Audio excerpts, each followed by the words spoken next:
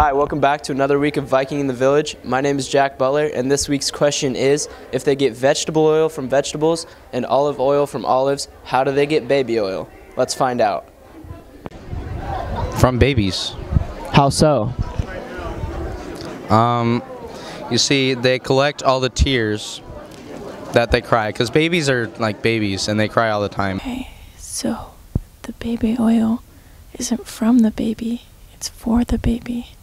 How do they get it though? Suppose if they squeeze a baby real hard. Oil from babies does not rejuvenate babies.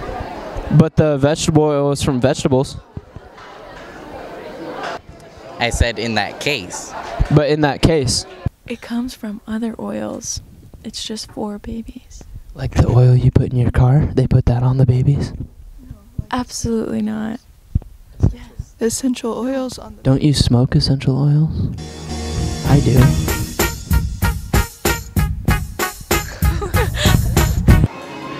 From baby pee and poop. They take the good products out of the pee and the poop and they somehow mix it and then we use it. They made it for babies to get oiled up with. So how did they make the baby oil though? They scientifically engineered it. How are babies made? Well, Hold on, let me rephrase that. If they make vegetable oil from vegetables and olive oil from olives, how is baby oil made?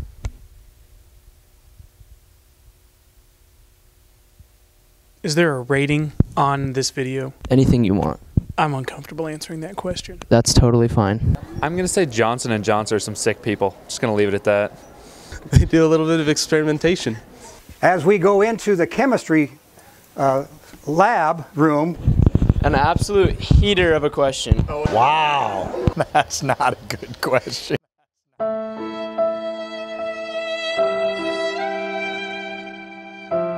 Because that's vegetables, oil. No.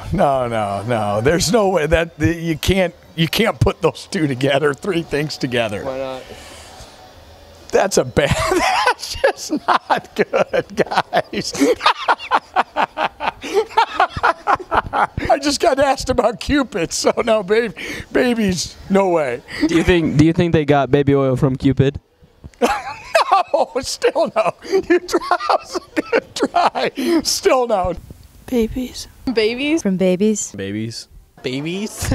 Babies. Babies. Babies. Babies. Babies. Babies. They just squish them. No clue.